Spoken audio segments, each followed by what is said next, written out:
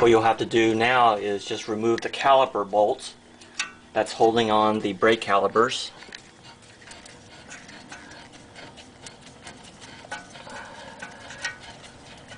And here we go. Do not let the brake calipers hang by the brake line. What I do is just get an old coat hanger and just make a hook, temporary hook, gently slide off the calipers and hook it onto the shock spring.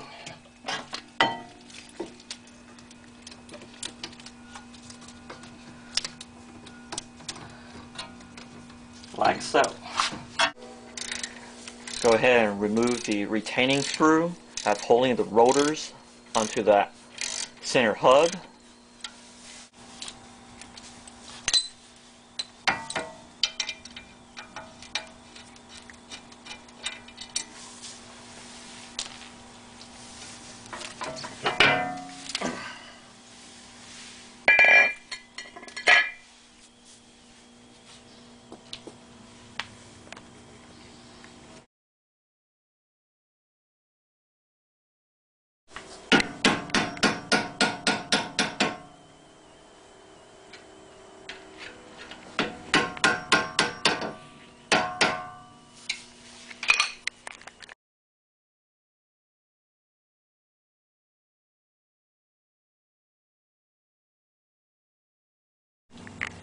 Basically, what you'll need to remove the wheel nut or axle nut is a 46mm socket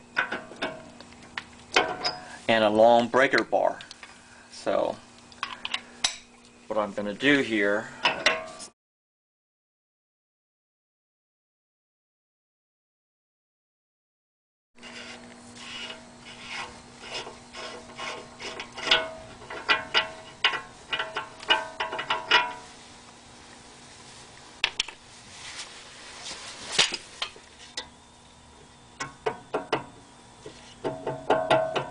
you can see, if you look inside here, how much wiggle room there is. The bearings are completely worn out, and you can hear it. You can hear it clacking. So I'm going to try to slide it out using only hand pressure if I'm lucky.